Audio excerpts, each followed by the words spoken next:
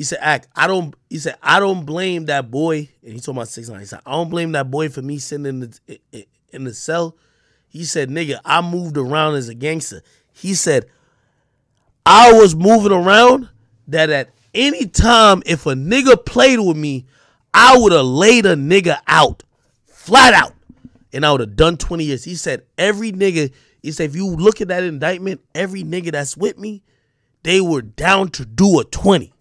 Which means we were down to take 20 years if a nigga play with us, and we got to lay him down straight up. So don't think we in here like just like, oh, this nigga told her. No, nobody even thinking about, that's what he told me. He said, nobody, he says, nobody is in here thinking that 6ix9ine is the reason why we're here. It's like, no. We all knew we signed up for some shit.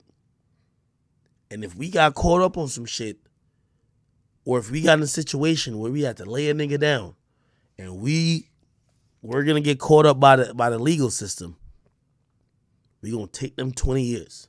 He said,